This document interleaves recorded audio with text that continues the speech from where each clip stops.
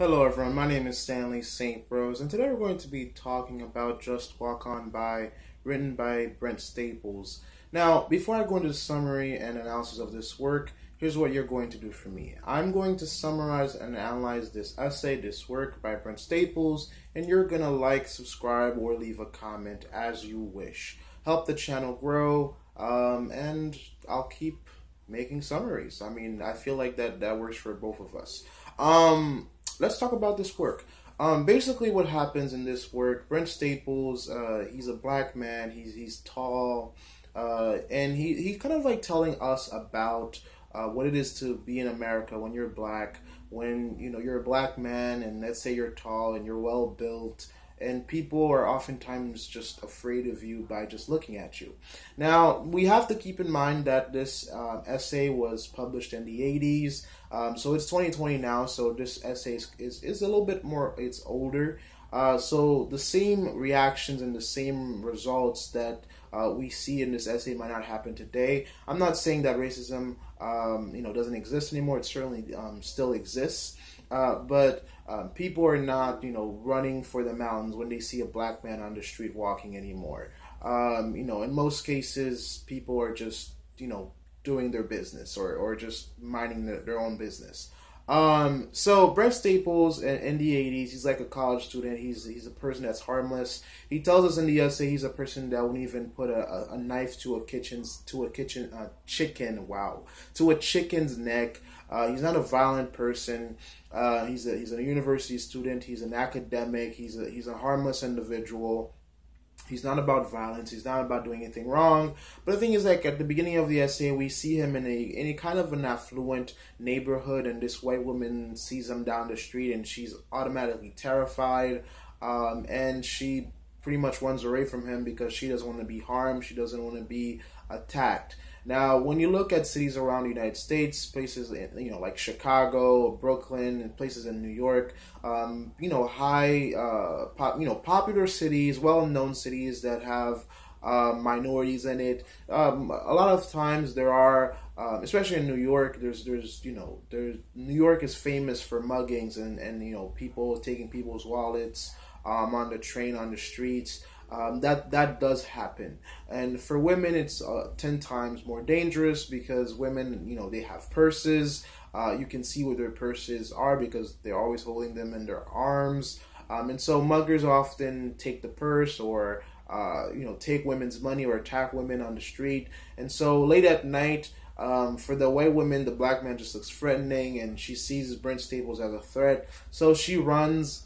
And she's thinking about her health and safety. Now the thing is, like, she might be afraid. She might think that he's dangerous. But the thing is, like, you can't 100% say that she's just a racist and she just hates him. She also knows that muggings are something that happen. And even Brent Staples, throughout this essay, he says that muggings do occur. People often come out of the projects and go into the outer parts of affluent neighborhoods and mug those who are more wealthy. But the thing is, like, at the same time, there is a lot of racism because it's not just the white women. It's a lot of people who are affluent, a lot of people who are white, or just people who are well off. It's not just white people. It's just people who see black men as a threat. And this is the 80s, so racism was much more prevalent, was much more significant, and Brent Staples, he gives us a lot of anecdotes. He gives us a lot of examples where he's in Chicago, he's in New York, he's in the streets, and people are just afraid of him because he's black.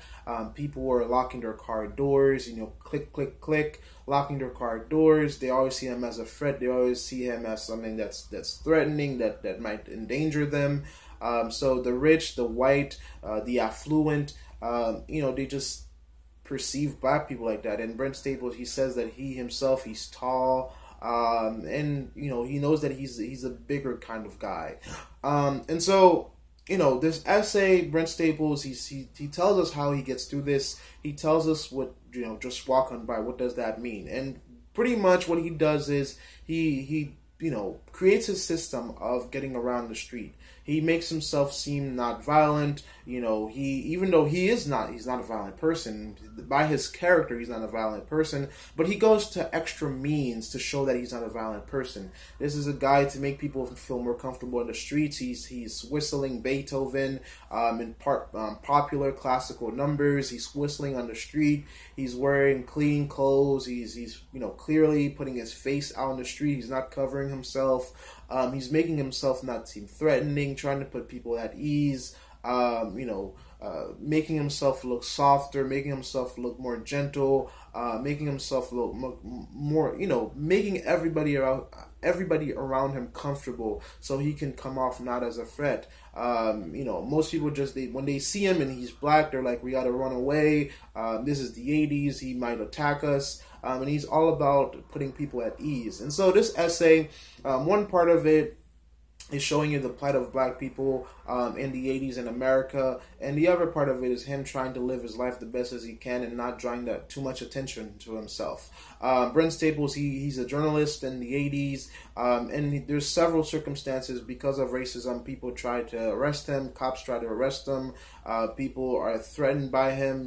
He's out there on the street getting stories. He's a journalist. Writing stories, getting stories, and when if you're a black man, don't run, just don't, because for some reason, whenever a black man runs, it just never ends well.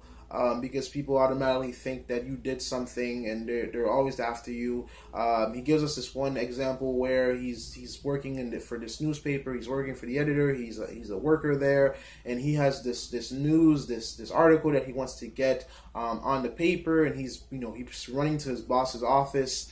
And automatically somebody thinks that he's trying to rob somebody, or he's trying to do something bad, and automatically you get guards going after him, security going after him, and thinking that he's a threat, that he's a criminal, when he's not. He's just trying to do his job. So at every part of this, at his on the streets, at his workplace, everywhere he goes, in college, wherever he goes, he's just seen as this black man. He has to keep himself composed. When the cops pull him over, he has to keep himself composed. When people see him in the streets, you can't, as a black man, in most places, in public offices, in public places, on the streets, at your job, you always have to keep your emotions in check. And that's what Brent Staples, that's what he does within this essay to keep himself safe, to stay alive. He tells us that he's buried a lot of his friends and family members who are black and who tried to act out, who tried to,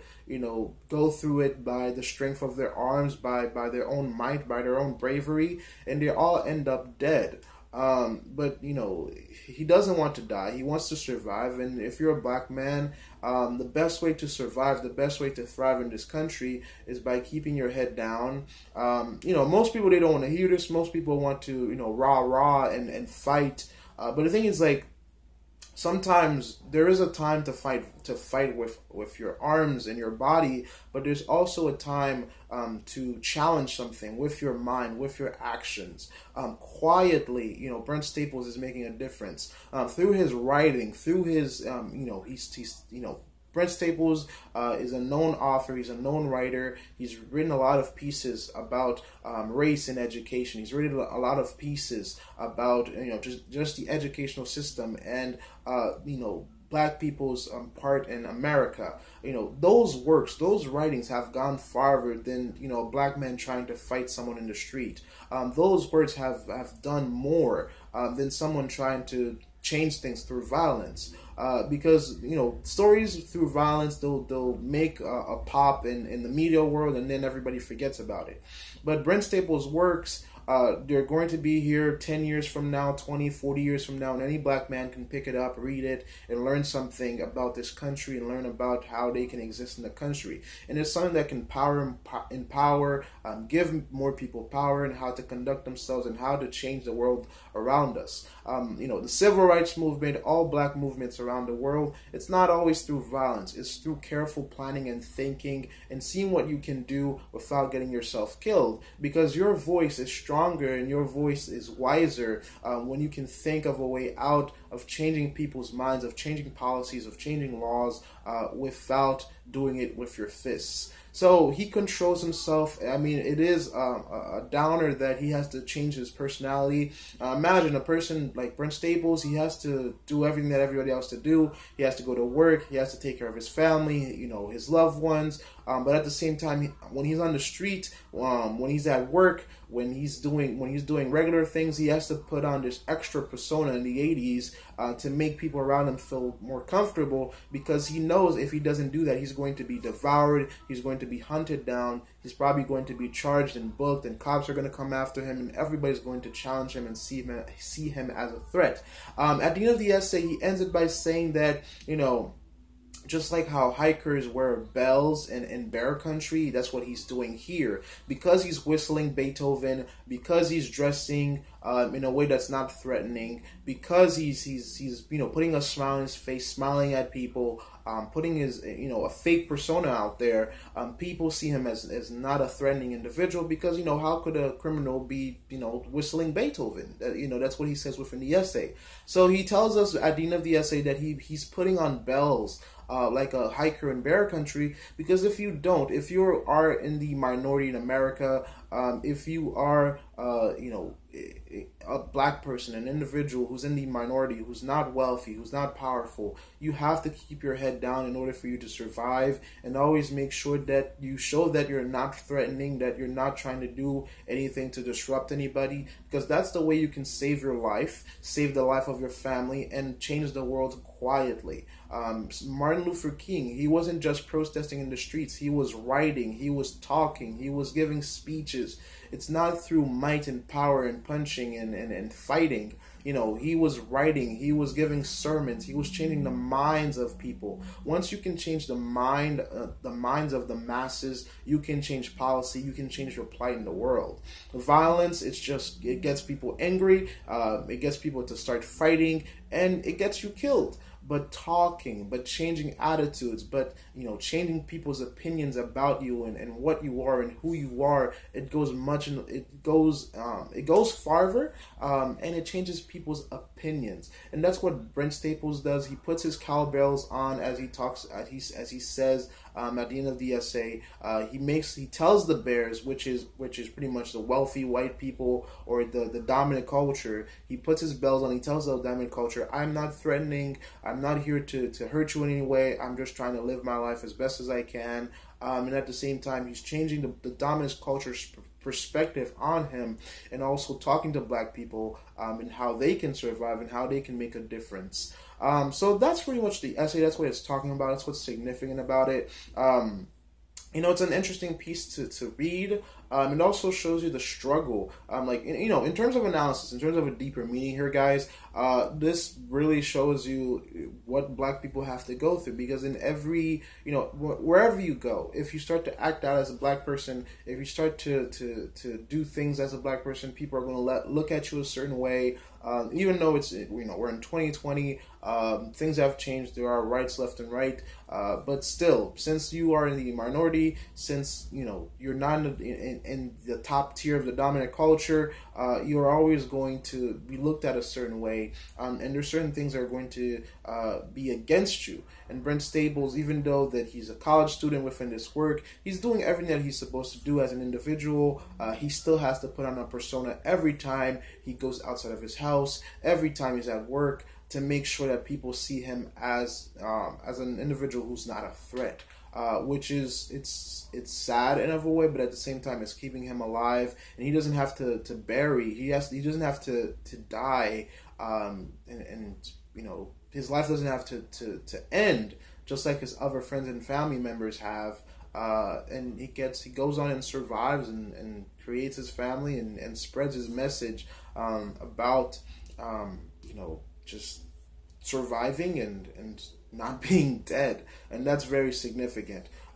So that's the essay, Just Walk On By. That's what it has to say. You're not engaging. Some people, when the cops, for a lot of black people, when the cops pull you over, when somebody is afraid of you on the street, you want to confront them.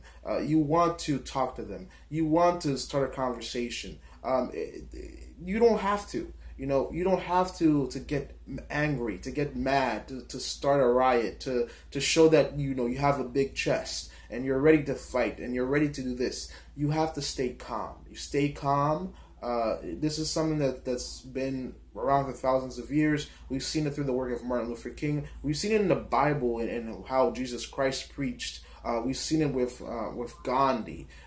If you stay calm, you use your words. You talk to people.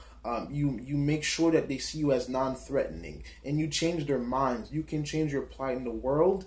Because Martin Luther King, one thing that he did that was very significant is that he made the American population, he made them feel bad. He made them feel horrible. He made them feel the pang and the pain of what black people had gone through in this country. And once you can get into people's minds and make them feel the pain and make them feel the struggles and make them feel what you've gone through, what you've witnessed, what your kids have witnessed, they can see that you're just a human just trying to live your life. That's all you want and that's what all you're looking for. But when you give people something to fight you against, when you give people a reason to fight you, a reason to hate you, they're not going to listen to what you're going to have to say, and they're not going to help you. So that's my perspective on this work. Just what I have to say about it. There's always more to the story. If you read it yourself, if you look more into it, there's always more to the summary. There's always more to the analysis. But that's just my perspective on it. Please remember to leave a like, subscribe, and or comment, and I'll see you guys in the next video.